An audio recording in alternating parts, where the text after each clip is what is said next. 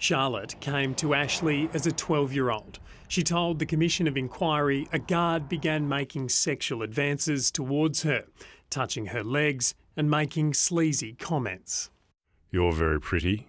I'd love it if you're a bit older." She says she was left alone with male detainees and was raped, unable to tell anyone. I just had to leave it like that because if I said anything, he would have got the other girls in there to bash me. Her mental health deteriorated. She began acting out, was locked in her cell for days at a time and began self-harming. This other lady worker came in. She stopped me, she took the stuff off me, but she slammed my head into the wooden bed base and she told me to grow up and stop doing it. That's making more paperwork for them.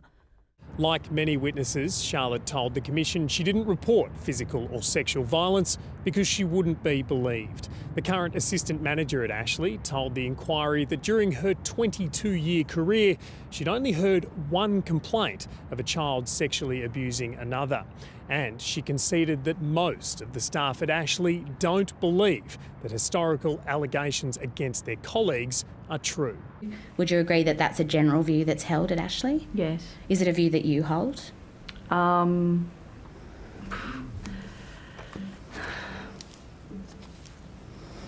It's a hard question.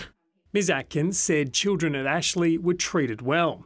It was the staff that were fearful of false allegations made by the children.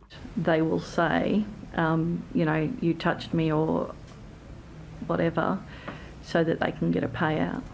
11 children remain at Ashley. Will Murray, ABC News.